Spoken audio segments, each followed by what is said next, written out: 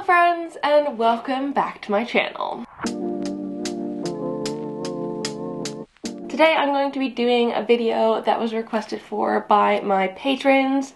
They voted, and actually this whole video was inspired by my patrons, but they chose for me to try some new substrates, or like planting mediums, specifically Fluval and tree fern fiber. Like in every single live chat we have, I feel like we end up getting onto the topic of like Fluval, Stratum, and tree fern fiber, and everyone I speak to about it like really loves them, or at least everyone on my Patreon loves them, and like they've been like begging me to try it out, and I've just not so far. They are like a little bit more on the pricey side, and so I've kind of been nervous, and I'm like, I feel like I'm quite set in my ways at this point. I've been growing plants for over 5 years now, and like I kind of know what I like, and so trying completely new substrates is like scary. But like last time I tried a new substrate, it was semi-hydro, and like I absolutely loved that. So like maybe these will be amazing for me and I will love them. So that's what we're gonna do today. Try out some new substrates, bit of a repot and chat style. I've got some plants over here that I'm going to be testing out with these. And I did like take some notes about these different things so I can like explain to those of you who haven't heard of these things before what they are, because I didn't really know before researching for this video, because it's just like not something that have previously crossed my path. Before I start planting stuff up, I just want to say, if you're new here and you don't know me already, hi, my name is Emma and I make houseplanty content all over the internet. So if you want to follow along with my houseplanty journey and maybe learn something along the way, stick around, watch some more of my videos, and subscribe to my channel.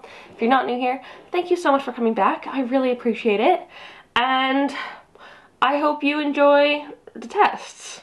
Trying this out.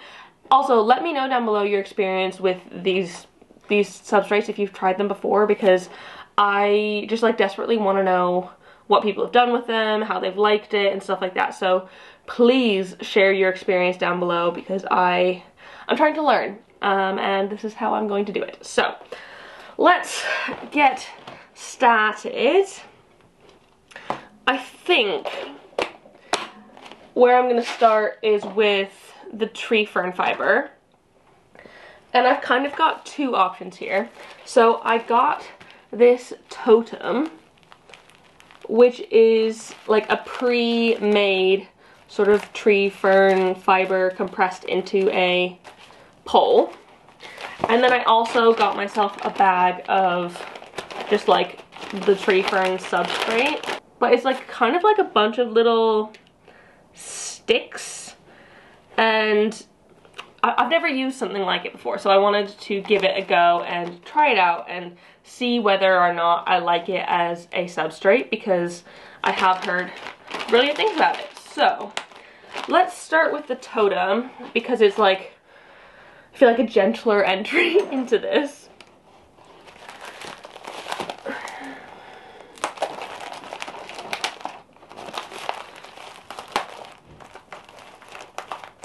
So I just like don't know what I'm doing with this sort of substrate. It's not been something I've otherwise thought of trying.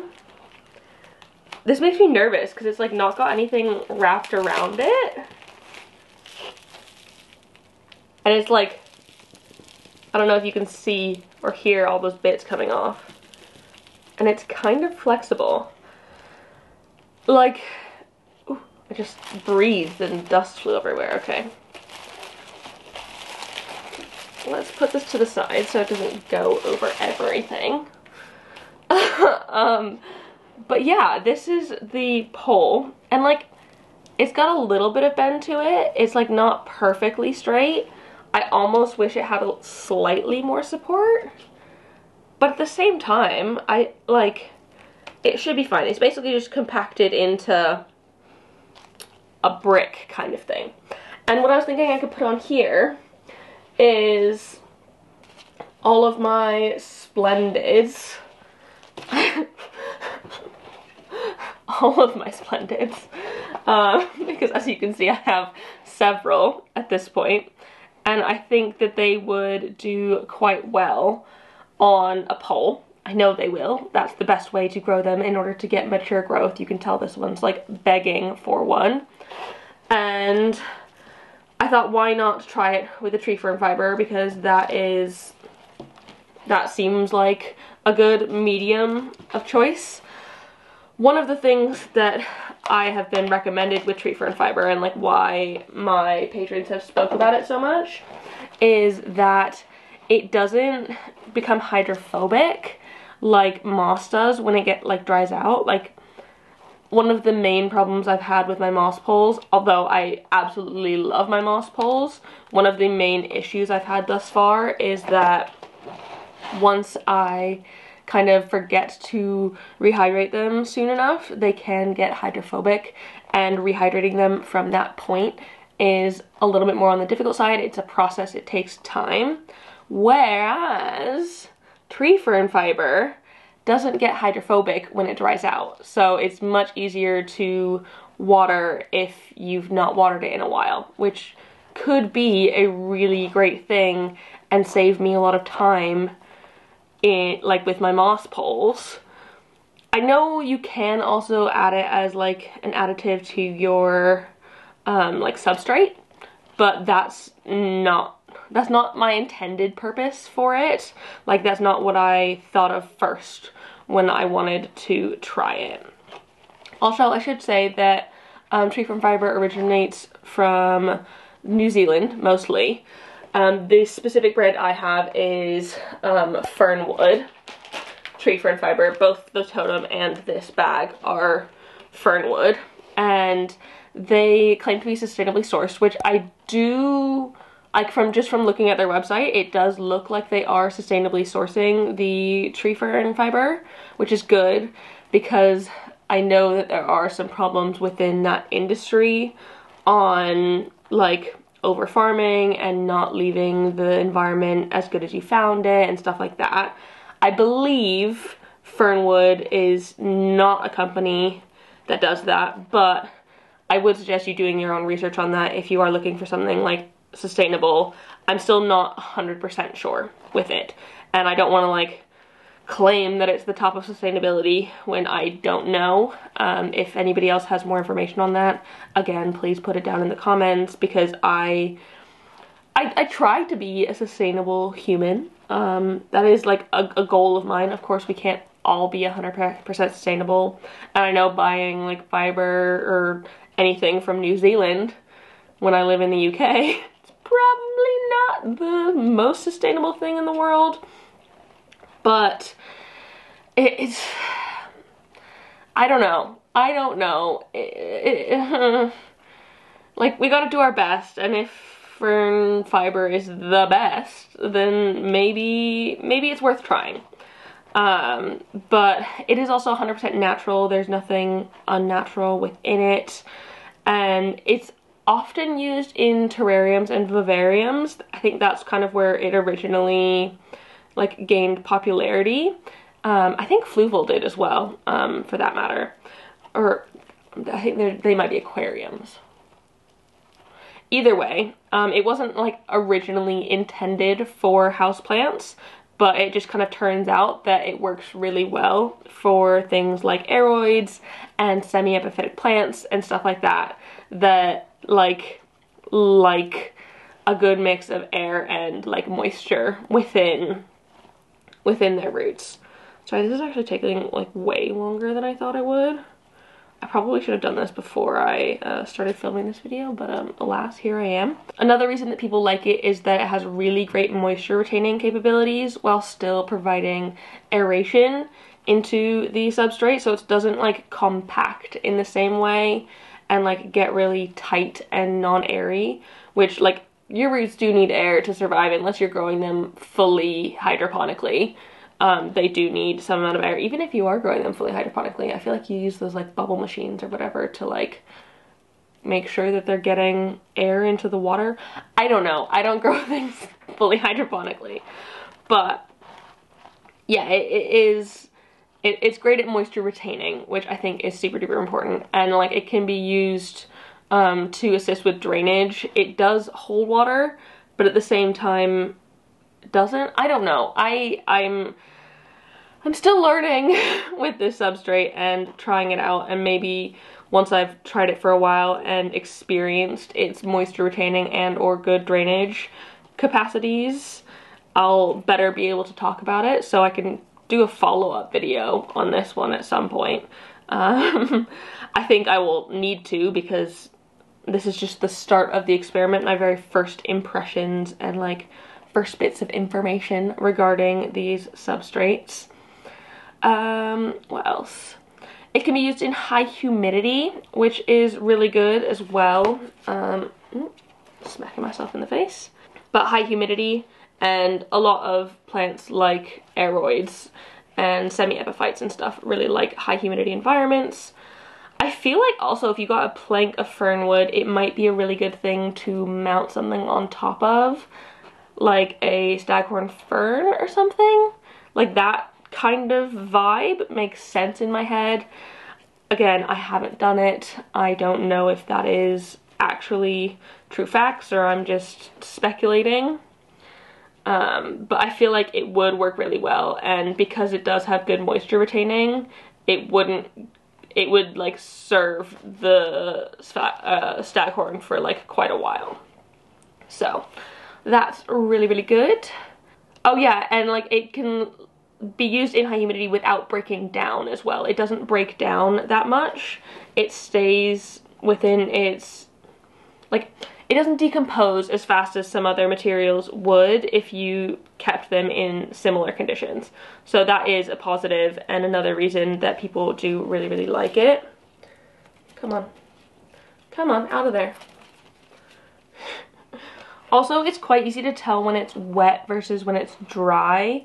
I will try that out a little bit later and see, because I feel like it'll be pretty obvious. It's like a light brown, sort of like this, when it is dry, whereas when it's wet, like you can tell it's saturated. Like, you know when you can tell soil is saturated by like the deepness of its color? I think fern fiber works in the same way, and so it's going to be a lot more obvious from a distance whether or not my pole is saturated enough. Does it have nutrients? No, you do need to add nutrients, but like I can add nutrients. I add nutrients to my moss poles already. But I feel like because it's similar to a substrate, it, like, the roots can live in it when it's drier, and it's like not the end of the world. I don't know, it just feels like it's an easier version of moss for some reason. I don't know if that is the case, but that is what it sounds like from what I've heard and read. But the thing that I have found is it is quite expensive. So that bag of tree fern fiber that I bought, it's 5 liters. And I bought it for $12.99, which if I were buying soil, like premium soil from Soil Ninja, I could get like 10 liters of premium like mixed soil for that price.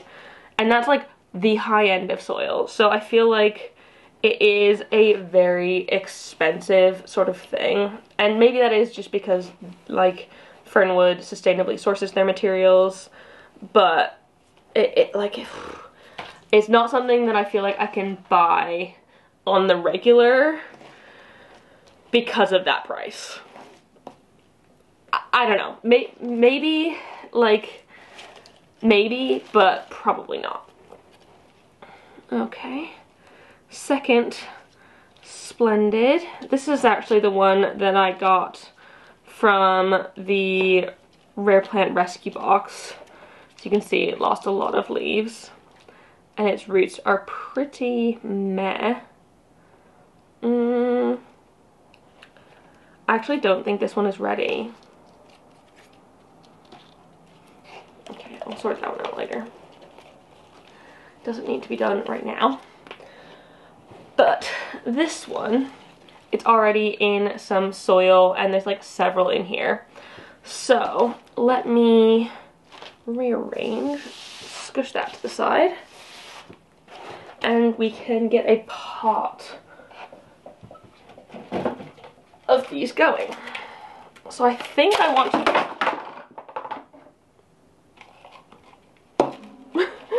think I want to use an aeroid tower pot for this because I can't like strap it in the same way I would a moss pole.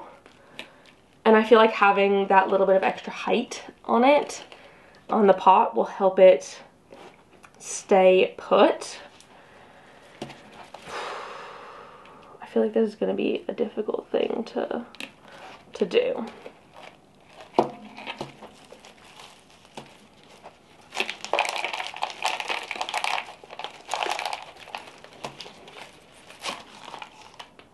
I mean, these are doing really well. Maybe I do need to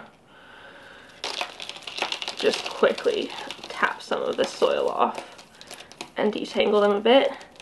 And my plan for this one, because it is like a round pole, or I mean it's square, but it's like a 360 pole rather than a one-sided D-shaped pole, which is what I otherwise frequently use, I can put these kind of like all around it in hopes that I can get like a sort of 360 sort of plant. I know that would require me to like rotate the pot and stuff, but it's a doable thing, I think. Okay, let's see what I can do. These are all attached together, whoops. It's okay. It has like a somewhat of a smell, like not a bad smell though.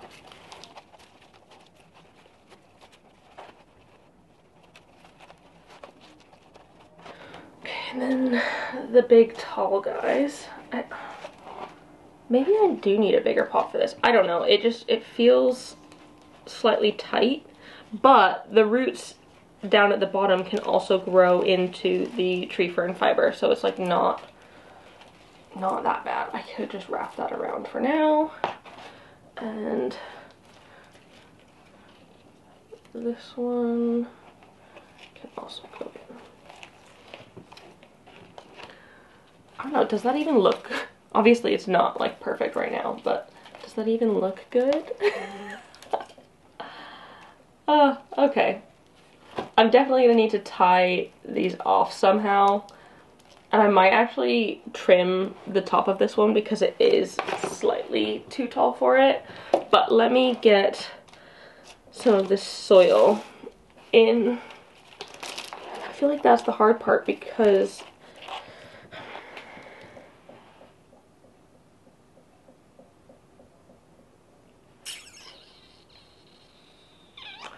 I think I need a wider pot.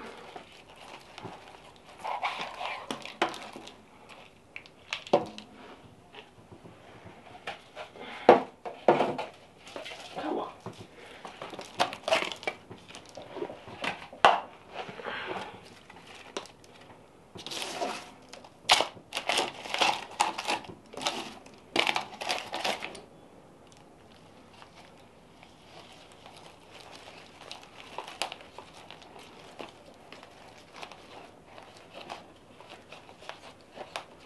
Yeah, that is better. I can better get some soil in there. And this soil, I mean, it's still perfectly good. It's Monstera and Philodendron soil from Soil Ninja.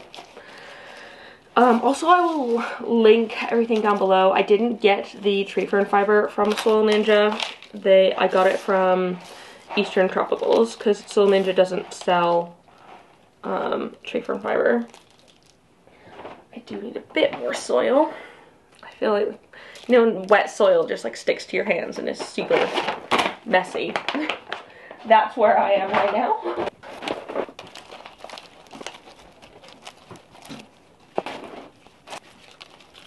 Sorry, I'm just concentrating a little bit, but y'all know how to pot plants at this point.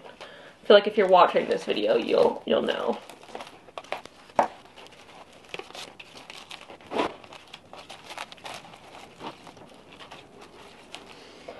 Okay, so I've potted that to the best of my abilities, and I'm just going to tie them on, I guess. I've got some computer Velcro, one of my favorite non-planty tools. I'm just going to cut off probably way more than I need, but better have too much than too little. I'm just going to kind of make it so all of them are secure to the pole.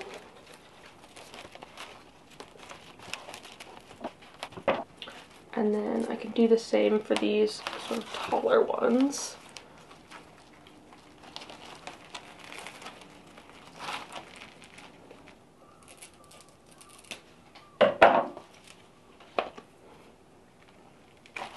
The Velcro kind of sticks to the fern wood as well. Like, you almost don't even need the fern wood, the tree fern fiber. You almost don't even need it to go all the way around. But I do think I am going to chop this one, and I can prop this one separately, just because it is like that tiny bit too tall for it. And I can actually prop this one with the others that I have. It's not the end of the world. But yeah, I think that's a good start. I am definitely going to water this directly after filming this video, and I'll show you what it looks like now when it is watered. I originally tried just pouring water over the top of it, and I don't think that was the right decision because it kind of just spilled right off the back. So I ended up going in with my water sprayer and spraying the pole to moisten it first, just to like kind of get it set into being moist. And then once I was done doing that, I poured some more water over the top. And this is where you can really see the difference in color between the pole being dry and it being moist. But I will keep y'all updated about this and whether or not we're liking it. I don't know, it does make me a little bit nervous because it's just not something that I have tried before. So it's a new fun thing. The other way that you can use it for poles is to put it in a D-shaped pole and pot it up like that as per usual. And I thought that I would try this method as well, because this would stay even more hydrated, I think, than the Totem. And this is like more my comfort zone. So it's like in between trying an absolutely new thing and trying something that I've done before. So for this one, I brought two options over because I wasn't sure. Because I think it would be a great thing, if it works, for my Monster Obliqua Peru. Like, I've just pulled this out of my prop box. It is doing so freaking well. Like, it is a happy camper. But I'm scared to experiment on a plant that I'm like excited about. I'm more tempted to experiment with something like this, my Monster Siltopecana, which I do know loves a moss pole. Because if it works, I can put this in it. I could put the Obliqua on it. But if it doesn't work, I think I would be sad if I had put my Obliqua on it. So I'm going to be putting some Siltopecana. I mean, these are all water roots, so that also might be a slight adjustment for it, but I think it'll be fine. And normally I attach the pole. I'm not going to for now because I need that like little bit of freedom, but going to fill this one slightly differently because I would normally, if I was making a moss pole, I would fill up the pole with the substrate first, but since I'm doing it this way, I feel like that's not the right way to go about this, because the tree fern fiber feels much more like it's just gonna fall out. So I'm gonna plant these up, essentially, and then fill in the pole with the tree fern fiber and hope that that works.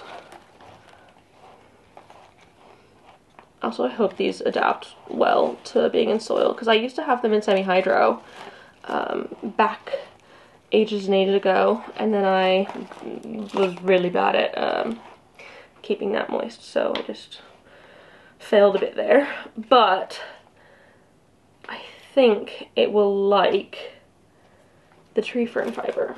Because it was on a moss pole still. I just had it in semi-hydro. So let's pot this with soil, like up to the normal point really quick. I mean, so far it's been way easier to pot because I've not had to like try and shove the substrate like in underneath the moss. I can just pour it over the top.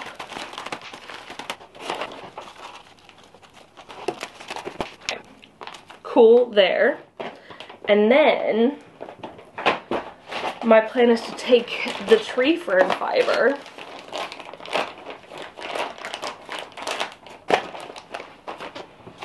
and like fill this pole up with it.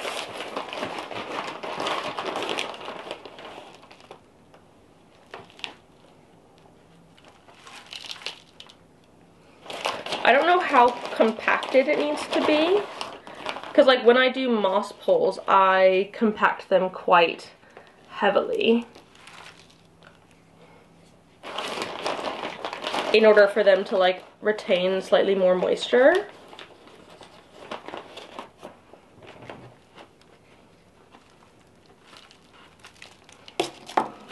I don't know how compact this needs to be.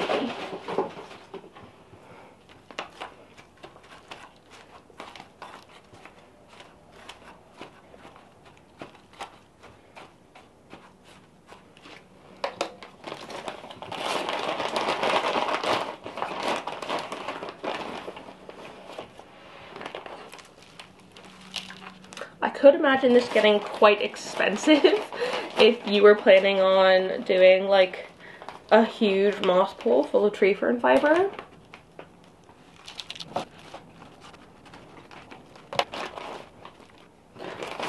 But just a small one like this, I feel like is kind of doable.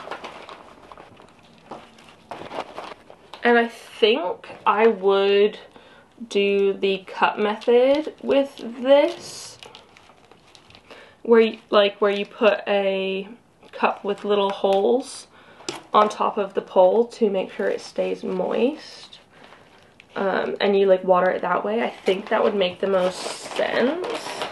But this is interesting because like I know people make substrate poles, and like this is kind of just like a substrate pole. I think that's where I'm gonna fill it up to. But then I'm going to go around with my tape as normal. Or computer Velcro, to make sure that they are adhered well to the surface. You can also use those like little staple things. I would think those would work really, really well in this sort of situation. Sorry, it looks like it's about to storm outside. It's very dark. I don't know if you can tell. Like, it's light here because I'm kind of facing the window, but it is very dark around me. Yeah, I think this will actually be really good. I'm gonna put a couple on just to make sure that it can stay very, very well. And again, I will water this one and show you what it's looking like once it's watered, so you can like see the difference in sort of color. So I can also understand the difference, and I can be able to tell when it's dehydrated or hydrated and when I need to give it some more water. Honestly, I can only see a tiny difference in color here, so I'm hoping that it'll get more pronounced the wetter it gets, but I didn't want to overwater it because I didn't want to overwater the soil as well. So we're going to see how this one works, because I think it'll be a little bit different than using the Totem. But I actually quite like the look of that. I don't think it looks bad at all. I mean, it is definitely a bit sideways. I didn't do the best job on centering it, but that's okay. That's fine. I can just face this side towards the light so it gets a little bit more straight. I need to make sure, actually, that's not bad. And I think potentially because it is more substrate-like, once the roots kind of grow into this pole and like down, it'll be quite stable into the soil down here, which I can imagine it being actually a really, really good thing. So that is brilliant. The last thing I want to do is an experiment, because I want to test out the Fluval. So I got this Fluval Stratum. I wanted to do an experiment with the Fluval Stratum as well as the tree fern Fibre, because I have heard great things about propagating in both. So I wanted to experiment a little bit and try out a few different propagation methods. Kind of like, I think I did a prop experiment similar to this a while back when I was like figuring out the right, or like my favorite propagation medium. In the end, I tend to like moss. That's just my general. But I think it would be good to experiment with all of these new things because they're things I've not tried before. So I cut myself one single strand of my pothos, and what I'm going to do is I'm going to cut them into single node cuttings, because all of these are going to be essentially the exact same thing.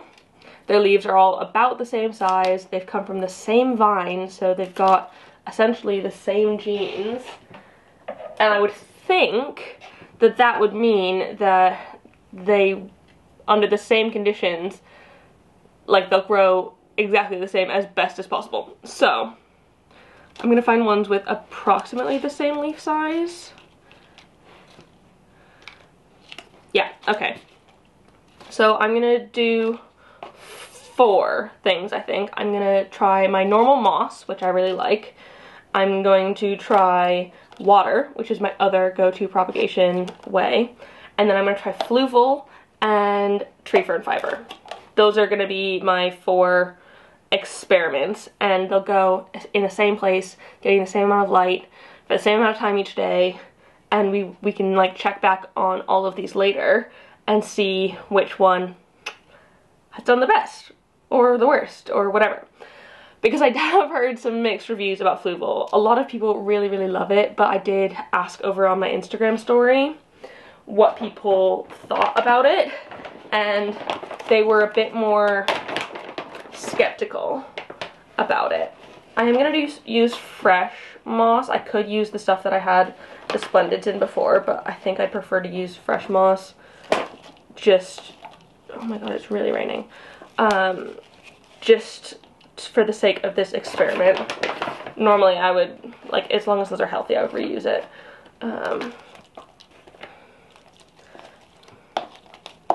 Go there.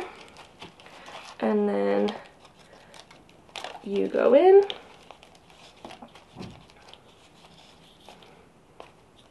And that's 1. I'm also going to tell you about Fluval as I sort these out, because it is something that I don't understand fully yet. So Fluval is the brand name, and so when people refer to it, it's kind of like saying Kleenex instead of tissue, or PON instead of semi-hydroponic medium. So that's interesting. I never, oh, this cup has a hole in it. This one can be my water cup. But it's just not, yeah, that's what it's referring to. I think other brands do it, but I'm also not sure. But basically it was originally used in like planted aquariums. People, oh, this one's a bit funky. That can be my water one. I say funky, it's just like turned upside down. So is this one. It's fine, they're all fine. But originally used in planted aquariums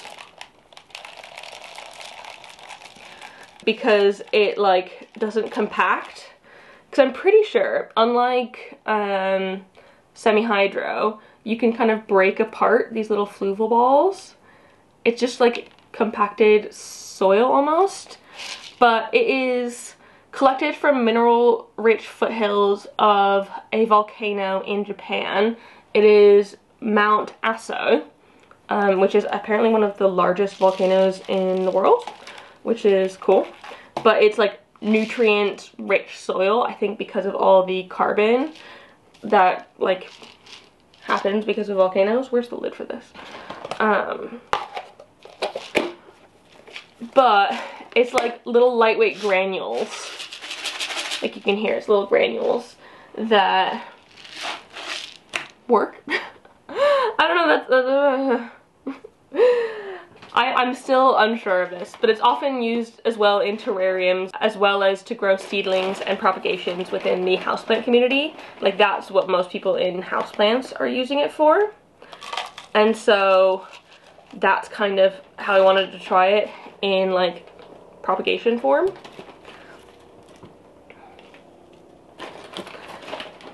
But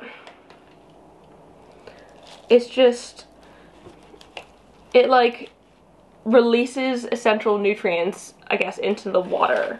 But you can use it in conjunction with your current mediums. Like if you are using semi-hydro, you can use this with semi-hydro and it's fine. Or you can add it into your soil, which I'm not trying here because I want to like experiment with it like pure first, if that makes sense. Fluval naturally prevents bacteria and algae growth, which is good because sometimes when I'm propping in like water or perlite, you can kind of get algae growth on it and it's like not ideal. It doesn't like harm the plant or anything, but it's just like not the most nice thing to look at. And yeah, I'm interested in trying this out because it's very different to anything else I have seen before. I just need to put some water in this cup, as well as water the tree fern fiber. And I think, from my understanding, people propagate with Fluval similar to how they would with perlite or semi-hydro, where you like put a layer of it at the bottom. I have also heard it dries out quite quickly, so I do need to keep an eye on this. Wherever I do put it, I need to like be quite on top of making sure that it's staying moist. So let me go grab my watering can and water some stuff.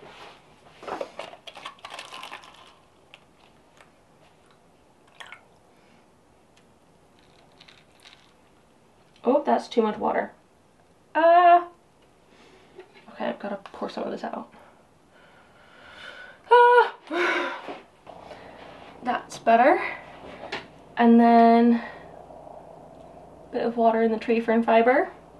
And then I'm actually not gonna water, no, I am gonna water the moss. Treat them exactly the same, Emma. They're exactly the same. Spill water all over my desk and okay, those are good. I should also say that Fluval can be expensive. I don't know off the top of my head the sort of cost it can be, but it's definitely more expensive from what I've seen, and that's why I've like waited to try it out, because there's like a money barrier. It's not like the cheapest thing to get, but it is quite heavy comparatively. Like this cup feels like it weighs twice as much as this cup, even though this cup is bigger and has approximately the same amount of substrate in it. So it is quite dense, though it's also porous, so it kind of wakes the moisture up. From my understanding. I'm still, like I said, quite new to this stuff. I could put 2 in each. I could put 2 in each. I could do that.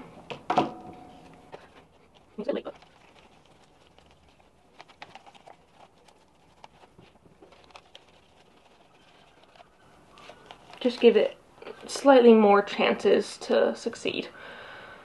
This stuff it's definitely weirder than I'm used to.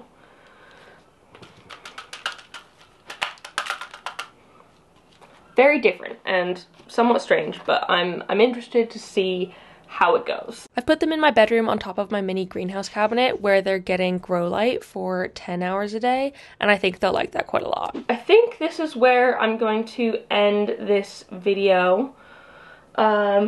Just me starting out trying all of these new substrates that are just like so unconventional for me, but I've heard great things about, so we gotta try, we gotta experiment. Maybe they'll be the next best thing in the good growing household. Who freaking knows?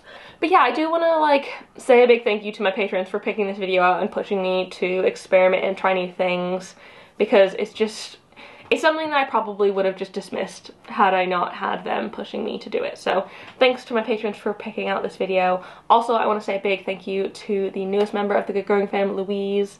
Thanks for joining. I really appreciate you joining over on Patreon. I hope you are enjoying the content over there. If anybody else fancies joining, though there's absolutely no pressure, it's only £3 a month, or about €4 or $4. Up to you, obviously, no pressure. If it's not for you, that is absolutely fine. But if you can, it really helps me out. So yeah, and you can like kind of get to know me a little bit better over there. So yeah, I really hope the rest of you enjoyed watching this video. If you did, please give it a thumbs up down below and leave a comment on other houseplanty things you'd like me to talk about in the future.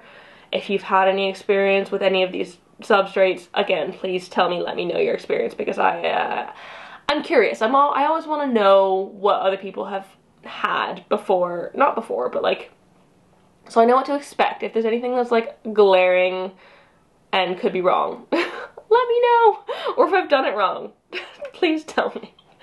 Yeah, and don't forget to subscribe for more. Thank you so much for watching, and I will see you next time. And don't forget to keep on growing. Bye!